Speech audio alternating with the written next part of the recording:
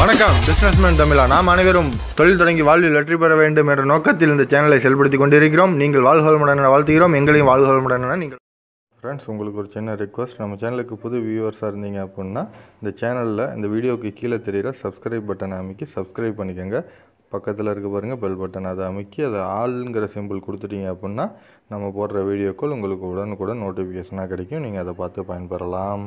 வாங்க வீடியோக்குள்ளே போகலாம்.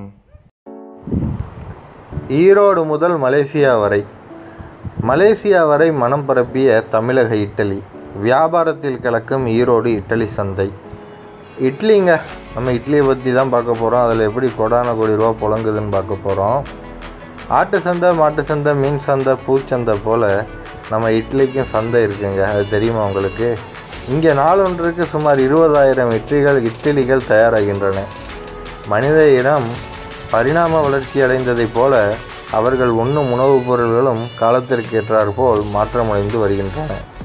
சாதாரண உணவு வகைகள் மறைந்து இன்று சைனீஸ் ஃபுட், ஃபாஸ்ட் ஃபுட் என எவ்வளவோ மாற்றங்கள் வந்து கொண்டிருந்தாலும், என்னதான் மாற்றம் வந்தாலும் தென்னிந்தியாவின் மக்கள் மனதில் நீங்கா இடம் பிடித்த ஒரு உணவுப் பொருள் இட்லிங்க. இட்லி, சட்னி, சாம்பார்னா சவுத் இந்தியனுக்கு பிடிச்ச உணவுங்க. வெளிநாட்டவர் இந்தியா வந்தாலும் கேட்டு வாங்கி சுவைப்பது இட்லியை தான். நம்மவர்கள் வெளிநாடு சென்றாலும் தேடி பிடித்து வாங்கி சாப்பிடுவதும் இட்லியை தான். அந்த அளவுக்கு பச்சிளம் குழந்தைகள் முதல் பல் போன பாட்டி வரை அனைவரின் விருப்ப உணவாக இருப்பதும் இட்லி. இப்பேற்பட்ட இட்லி எளிதில் ஜீரணமாகக்கூடிய இந்த இட்லி பல சாதனைகளை நிகழ்த்தி வருகிறது. பல கிண்ண சாதனைகளை கூட இட்லியை வச்சு நிகழ்த்தி இருக்கிற தமிழக பிஸ்னஸ்மேன்ஸ் இருக்காங்க. ஆட்டு சந்தை, மாட்டு சந்தை, இட்லி சந்தையை பற்றி வாங்க பார்ப்போம். ஈரோடு மாவட்டம் கருங்கல்பாளையத்தில் சத்தமில்லாமல் இயங்கி பல்வேறு சாதனைகளை செய்து வருகிறது இட்லி பாரம்பரியமிக்க சந்தை. இங்கு நாளொன்றுக்கு சாதாரணமாகவே சுமார் 20,000 இட்லிகள் வரை விற்பனையாகிறது. அதிலும் ஸ்பெஷல் ஆர்டர் என்றால் இட்லி விற்பனை லட்சங்களை தொடுமாம். மலேசியாவில் நடைபெற்ற உலக தமிழ் மாநாட்டுக்கே இங்கிருந்து தான் இட்லிகள் ஏற்றுமதி செய்யப்பட்டது என்று யாருக்கும் தெரியாத ஆச்சரியமான உண்மை. தினந்தோறும் அதிகாலை 2 மணிக்கு தொடங்கும் இவர்களது இட்லி வியாபாரம் இரவு 11 மணி வரை நடைபெறுகிறது. மொத்த ஆர்டரின் பெயரில் இட்லிகளை தயாரித்து விற்பனை செய்யும் இவர்கள் சில்லறை விற்பனையிலும் ஈடுபட்டு வருகிறார்கள். சாதா இட்லி, மினி இட்லி, ரவா இட்லி, நெய் இட்லி, காஞ்சிபுரம் இட்லி, பெங்களூரு இட்லி என இவர்களின் குஸ்பி இட்லியெல்லாம் இல்லைங்க அவங்கக்கிட்ட. ஸோ இவர்களின் இட்லியிலேயே பல்வேறு வெரைட்டிகள் கிடைக்கிறது. சட்னியும் பல ரகங்களில் சுவைகளில் தரமாக கிடைக்கிறது. முதன் தலைமுறைகளை கடந்து நடைபெறும் இந்த இட்லி சந்தையில் ஒரு இட்லி 50 பைசா என தொடங்கிய வியாபாரம் தற்போது பல ரக சட்னிகளுடன் ஒரு இட்லி 6 ரூபாய் மட்டுமே விற்பனை செய்யப்படுகிறது.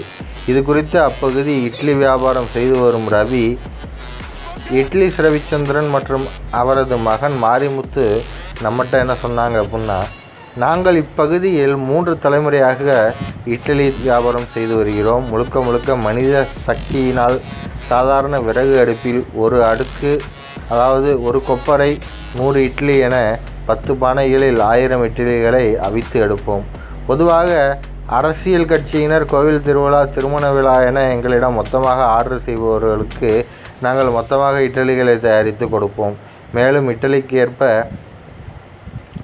வகை வகையாக தக்காளி சட்னி, தேங்காய் சட்னி, சாம்பார், இட்லி பொடி என அனைத்து பொருள்களையும் பாரம்பரிய முறைப்படி தயாரித்து கொடுக்கின்றோம். இங்கு ஏராளமான இட்லி கடைகள் காலமாக வியாபாரத்தில் ஈடுபட்டு வருகின்றனர் எனவும் அவர் கூறினார். நகரமானாலும் சரி, கிராமமானாலும் சரி, நல்ல காரியம் கெட்ட காரியம் என அனைத்து நிகழ்ச்சிக்கும் தவிர்க்க இயலாமல் பரிமாறப்படும் ஒரு உணவாக இட்லி அமைந்துள்ளது. ஈரோடு பக்கம் போனால் கொஞ்சம் இந்த இட்லி சந்தைக்கும் போய் 4 இட்லி ருசி பார்த்துட்டு வாங்கலேன். நம்ம இந்த ஒரு இட்லி சந்தையை பற்றி நம்ம வீடியோவில் எதுக்கு நம்ம சேனலில் சொல்கிறோம் அப்படின்னா, இந்த 4 நிமிஷம் உங்களுக்கு பயனுள்ளதாக அமையணும் தான். ஒரு இட்லியை வச்சு ஒரு மாவட்டத்தில், நம்ம தமிழ்நாட்டில் ஒரு ஊரில் கோடி ரூபா பிஸ்னஸ் நடந்துக்கிட்டு இருக்குது. ஸோ நீங்களும் முயற்சி பண்ணி பாருங்கள். அதுக்கு தேவையான பொருட்கள் இட்லி பானை, ஒரு கடைக்கு தேவையான இடம், சிறிய அளவில் அட்வான்ஸில் ஒரு இடம் கிடச்சிரும். இட்லி பானை, அடுப்பு இல்லை கேஸ் அடுப்பு, சட்னி சாம்பார் இதெல்லாம் வைக்கிறதுக்கு கொஞ்சம் பாத்திரங்கள், மிக்ஸி கிரைண்டர், 1-2 வேலையாட்கள், இதை வச்சு நீங்களும் இட்லி தொழிலை தயார் பண்ணி முயற்சி பண்ணுங்கள். ஆரம்ப காலத்தில் வந்து இட்லியை தயார் பண்ணி கொஞ்சம் கல்யாண ஆர்டர்லாம் போய் கேளுங்க. அப்புறம் பெரிய பெரிய ஹோட்டலுக்கு நான் சப்ளை பண்ணுறேன்னு போய் கேளுங்க.